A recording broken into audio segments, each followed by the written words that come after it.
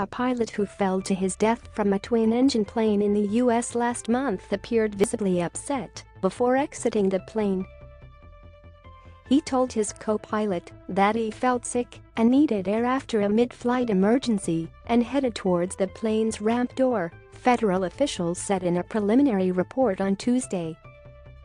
Watch the video above for more on this story. For more travel-related news and videos, check out 7 Travel. Charles Hew Crooks, 23, removed his headset, got up from his seat and apologized to the senior pilot before exiting via the plane's aft ramp door, according to a preliminary report from the National Transportation Safety Board.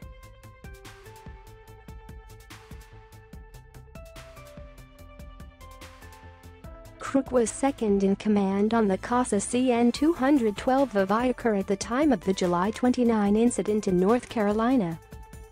He was not wearing a parachute at the time. Earlier, the pilots had been ferrying skydivers when their plane dropped below the tree line and its landing gear struck a runway, the report says.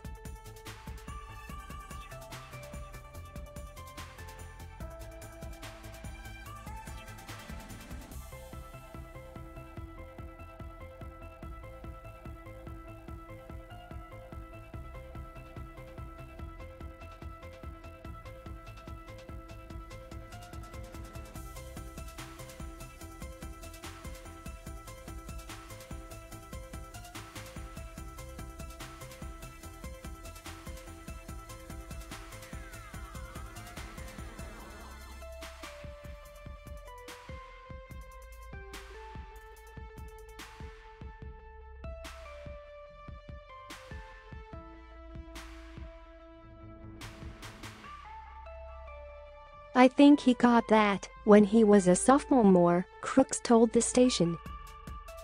He said a couple of weeks ago he wouldn't trade places with anybody in the world.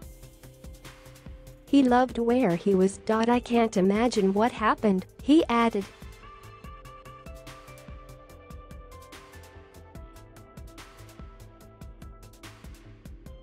And finally, thank you all for watching the video.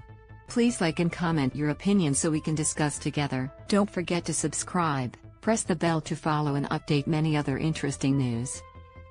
See you in the next videos. Goodbye.